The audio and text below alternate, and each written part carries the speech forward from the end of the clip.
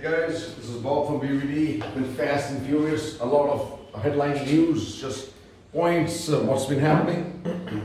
First one, we spoke about the Ashoka University, and luckily Ashoka strike called off after demands met. Then we have something on the farmers. Farmers Bharat Bandh may impact normal life in Punjab and Haryana. Today it's still going on, folks.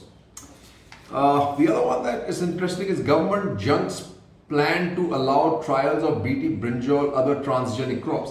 I got mixed feelings here. Well, I got a feeling if you go with transgenic crops, the biggest loser is the diversity of our agriculture. And do we want to lose that? Hey, I'm not so sure there, folks. Now, what do we have here?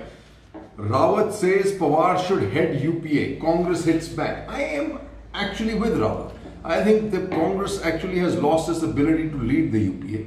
The other one, BJP leaders meet LG Baijal against new excise policy. This is about booze and the limits being dropped to 21. This is despite the entire country.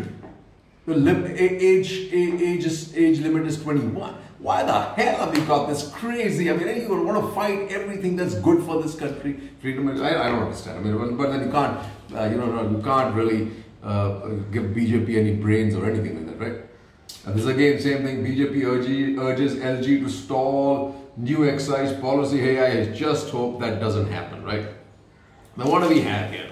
Interesting. BJP really doesn't have much to sell in terms of promises as far as elections are concerned. So what do we have here again? BJP promises law on Sabrimala temple, love jihad and jobs in manifesto. Shah campaigns in Kerala targets chief minister. Hey, I love this. How sliding crude state polls brought about fuel price cut. Hey, what happened all these months? And now all of a sudden, just because the elections are on and you want to win West Bengal, you cut prices. Hey, but guys, watch it.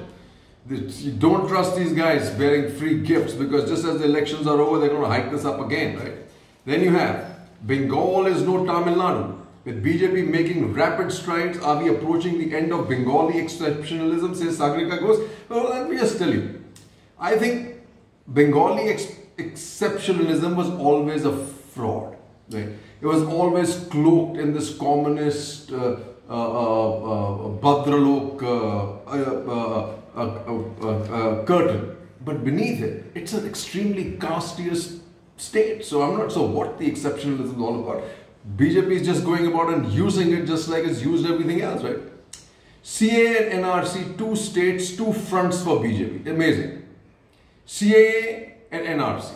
Assam, you have your Bharatiya Janata Party says regarding the CAA and the NRC in election bound West Bengal and Assam became obvious on Tuesday when the party released its manifesto. He said basically releasing the poll manifesto that said CAA cannot be changed. And in the other case, NRC, this is kind of amazing, but this is brilliant. Congress promises gaushalas in every district in Assam. Hey, I've got a new logo. I've got a new campaign mudda. How about pathshalas in every district in Assam? The biggest flaw of the Congress post-independence for India, where it let us down completely, and with this country, this government is also letting us down equally completely, is going after gaushalas instead of pathshalas. Folks, pathshalas, human beings matter a lot more to us than cows, for God's sake. Right, next we go. How people dress, what they eat isn't Neta's business, says Smriti Irani. Hey, I am glad some of these BJP women have come out finally with a voice. In my opinion, people like Smriti Irani, Meenakshi Lekhi, Shaina NC have actually been one of the worst enemies of women in India itself, because they've never come out and spoken. And they've spoken with the same tongue. Keep your women inside, they'll be safe. Hey, that's not a country for girls. A country for girls is where they're all equal, folks. Yeah. But that twist with the stupidity continues. Man assaulted, forced to chant slogans. One held. A man was allegedly kicked, punched and forced to chant Hindustan Zindabad. UP. Tourist with going downhill continues. UP. Two sisters found dead in field day after they went missing. This is not a caste kind of killing. It just seems honor killing, I'm told, right? That's equally bad. UP student dies a month after she was set afire. Again, cops. Hathras victims can refuse to attend hearing. This is about that, if you remember the story about the girl, the Dalit girl who got raped and all that stuff because of fear. That's not the way it's supposed to happen. But again, UP.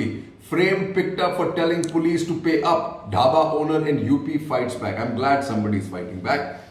The other state that's going equally downhill as far as this is concerned, along with UP, 11 months of MP love jihad law, 2 months of MP love jihad law, 21 cases, couple knew each other in over half of them. Now it's become a joke, right?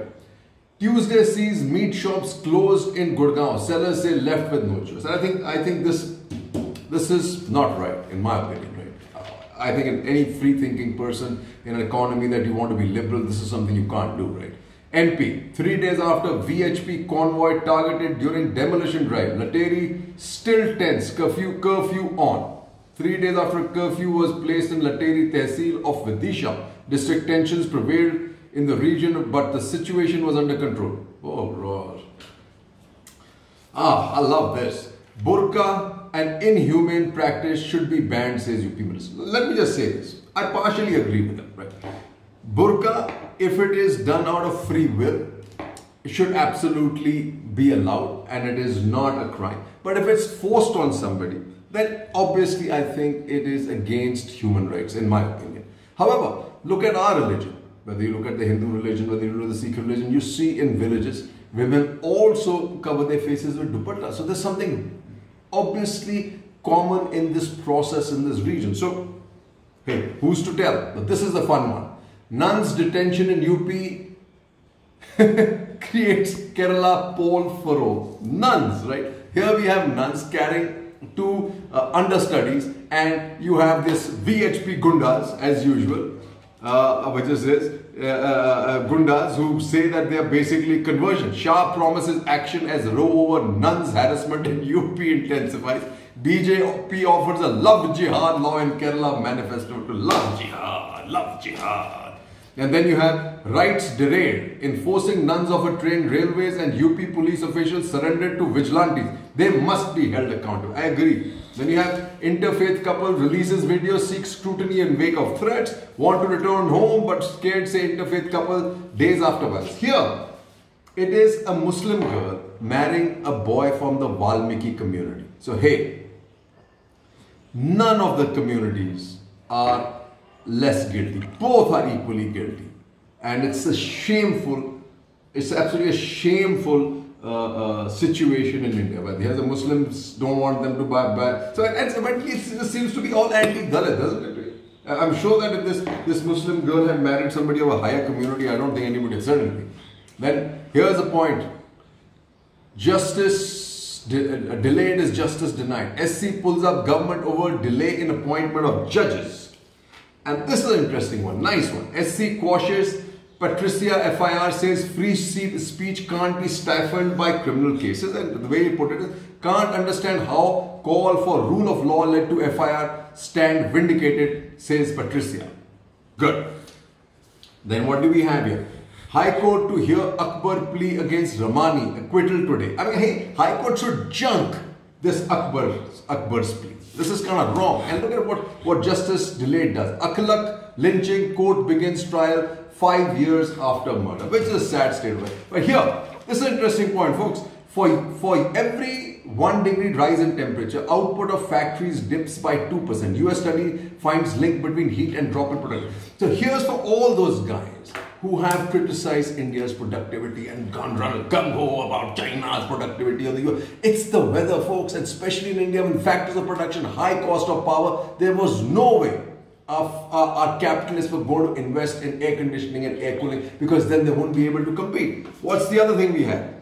There are more Kiranas, and FMCG is happy. Kirana stores have increased by 15%. So e-tailers defer on e-commerce FDI in meeting with DPIIT. I think we should let this be, because the Kirana stores are anyway increasing. And where do we worry? Adani to buy 58% in Vizag's Gangavaram port.